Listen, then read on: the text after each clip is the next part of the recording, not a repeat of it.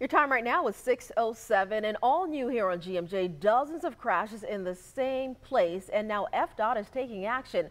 This is after hearing your concerns about dangerous intersections within Murray Hill. Let's get out to Claire Alfrey. She's on your side at Edgewood Avenue and College Street. And Claire, you spoke with a man whose business has suffered significant damage from one of these wrecks.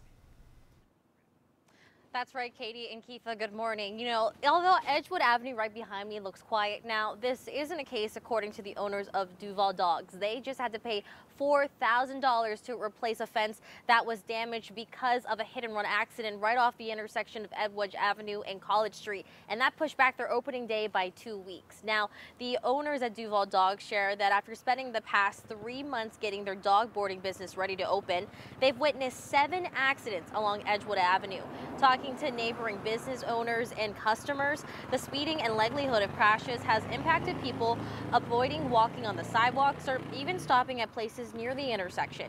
Co-owner David says that prior to purchasing the building, they had no idea how dangerous the intersection was until seeing it with their own eyes. And after seeing roundabouts being added to nearby intersections, they are hopeful that getting one right by their storefront will help their business.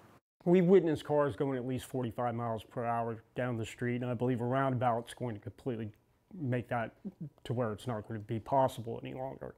That'll slow everybody down. At the same time, it's going to keep traffic going through this neighborhood at a good and timely manner.